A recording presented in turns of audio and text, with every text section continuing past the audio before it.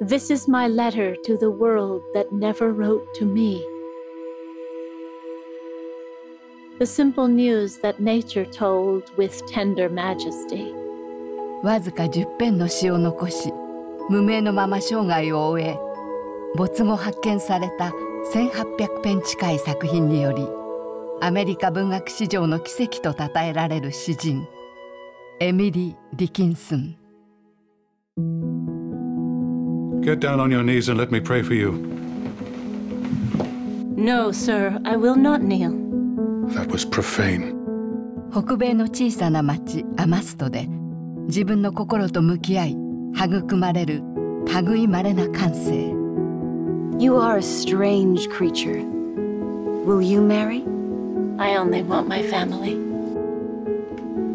It is my time for writing. I understand from Vinny that you are a poet. This. They are remarkable. There is, I suppose, always posterity. If certain, when this life was out, that yours and mine should be, I'd toss it yonder like a rind and taste eternity.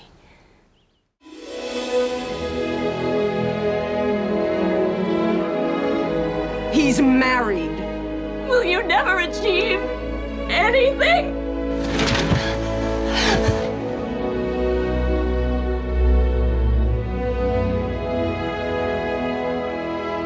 全世界に熱狂的なファンを持つ偉大なる詩人のベールに包まれた半生。